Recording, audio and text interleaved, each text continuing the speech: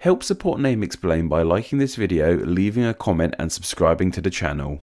Israel is a fascinating country. While it may only be around 20,000 kilometers square in land area, it has over 9 million residents. And while it may have a deep history that we will get onto in a moment, there's so much more to this country than just that. I found out all kinds of fun facts about the nation. Like, did you know that Israel is one of the world's leaders in technological developments? Novel creations like the laser keyboard came out of the country, and way more important inventions can be traced to the nation, with things like the USB flash drive, and even mobile phones themselves are thought to be Israeli creations.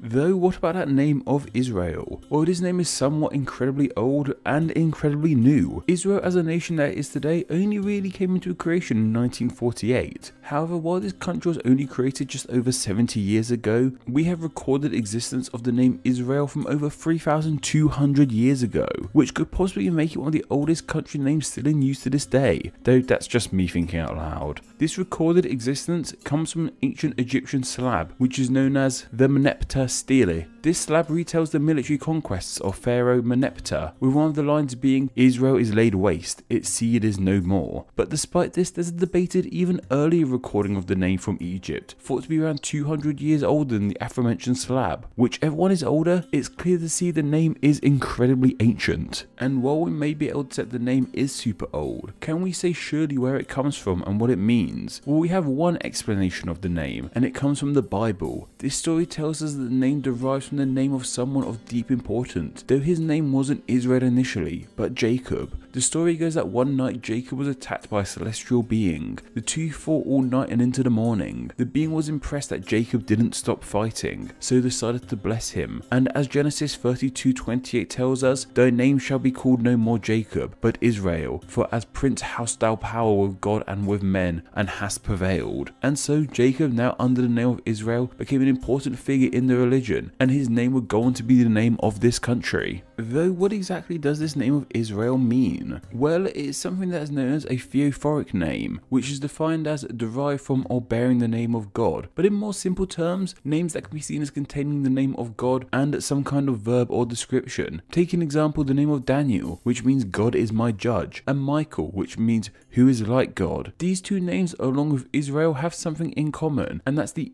El at the end. And this is the part of these names that represent a deity, as El is a name from an ancient Semitic language meaning God. So in the name Israel, we know the El part means God. So what about the Isra part? Well, there seems to be a lot of debate around this ancient word. The idea I like the most is that it means struggle or fight. So the name Israel means he who fights with God, or God shall fight, which of course reflects the collision Jacob had with the being that led to him being given the name of Israel. And of course Israel ended up becoming the key figure for the Israelites, and it's thought they would have used this name as they believe that God was fighting with them on their side. And over history, the land where the modern country is now went through all kinds of changes, from being split into the two kingdoms of Israel and Judah, to being part of the Ottoman Empire, to being controlled by the British under the name Mandatory Palestine. However, in the 19th and early 20th century, the Jewish Zion movement took shape. Those in this movement believed that this land controlled by the British should be re-established as the Jewish homeland. Many Jewish people in Europe immigrated to this land, and of course with the impact that the world wars had on the Jewish community, demand for a homeland from the Zionist movement grew louder. In May 1948, the British-controlled land did in fact become an independent country. It is said that a vote was held for deciding what to call this new country. Other names like Zion and Zaba were also up for debate. However, the name Israel won out, reflecting the land's ancient past. It was supposedly picked by David Ben-Gurion, who went on to become the first Prime Minister of the nation. Now, that was something of an abridged and simplified retelling of the history and etymology of Israel, and that's because it is a nation with a seriously deep, complex and divisive history. It has the kind of history that will anger the comment section regardless of what I say, so I'm going to have the comment bunker nice and ready for this one. So please remember that I'm no way a trained historian or an expert in this field, or any field in all honesty. I just Google stuff for a day or so then write a script about it. However, if you really do want to tell me how awful I am, go right ahead. That's what the comment section is for, I guess. And I'd rather you hurl your abuse at me than each other. This complex and divisive history in Israel can either be seen on a modern map of the country. You'll notice that the country is kind of an odd shape. It gets kind of thin on its west side, as if there's a chunk missing out of this country, and that's because there kind of is. This area of land has a deep history unto itself, along with another part of land you may have thought was part of Israel, which is to the west of the nation, and these have names unto themselves. They are called the Gaza Strip and the West Bank. Together these are known as the Palestinian territories, the occupied Palestinian territories, or even just Palestine, as these two land areas are recognized as a state by 138 other members of the United Nations. The name Palestine for this land is a Roman adaptation of the Greek name for this land, Philistia.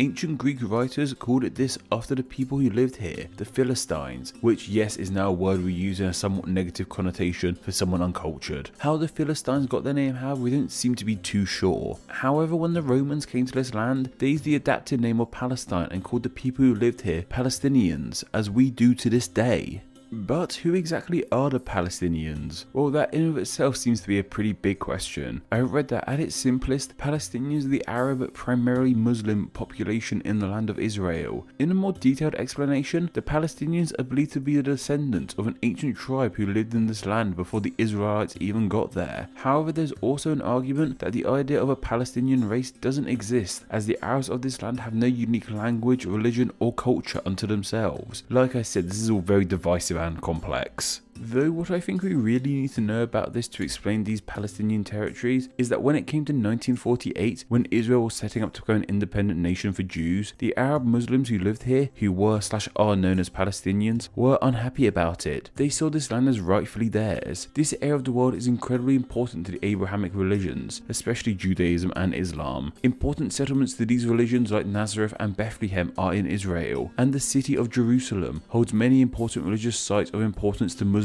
and Jews, so it's easy to see why people of both religions wanted the land for themselves. Early plans from the United Nations attempted to separate the land evenly between the Palestinians and the Israelis, though this failed and led to war in 1948, in which the Arabs of Israel and the surrounding Arab countries such as Egypt and Jordan hoped to maintain the land. However, the Israelis won this war, so the majority of this land stayed under their control, though not the entire land. Another war in 1967, known as the Six-Day War due to its brevity, allowed the surrounding Arab nations to gain more land in Israel. The land of the Gaza Strip was claimed by Egypt in 1967, and the land of the West Bank was claimed by Jordan in 1967 too. However, in 1988, both countries gave up the claim of the land and gave their claim over to the state of Palestine. Honestly, these maps and tables from Wikipedia really help make this more clear. Nevertheless, this cemented the Gaza Strip and the West Bank as the Palestinian territory we know today. However, the Israelis do play roles in these lands, but this seems to be how the land has stayed since that 1967 war, with there being a lot of conflict between Israel and the Palestinian territories and ideas of how to resolve this issue, with ideas ranging from allowing Palestine to be fully independent or merging all this land to be one big Israel or one big Palestine. It's definitely an issue too large and complex for an idiot like myself sitting in their basement to explain perfectly, so once again, apologies for the many toes I may have stepped on with this one. Like I mentioned,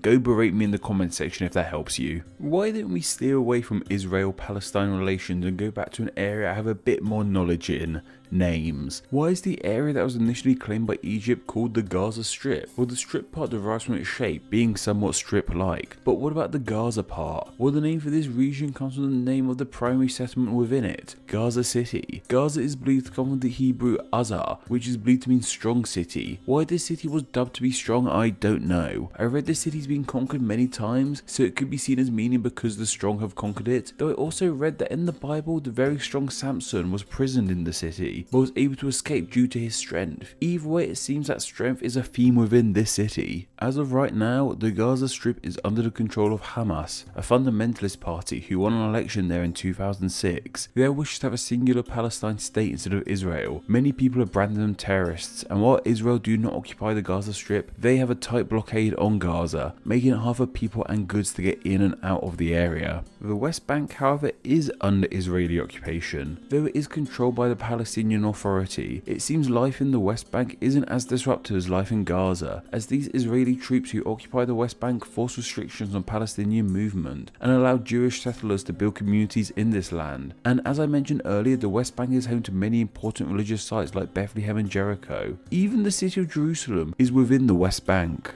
However, despite what an inconspicuous name it may sound like, West Bank is the name that I'm interested in the most in all of this, as looking at a map of Israel shows us something of an issue with this name. The West Bank is in the east of Israel, so why on earth is it called the West Bank when it's in the east? Well, remember how I said that the West Bank was initially claimed by Jordan? To them, this would have been the West. One person's east is another's west, I guess, but specifically it's the West Bank, with the bank in this name not referring to the place you keep your money, but rather a river bank.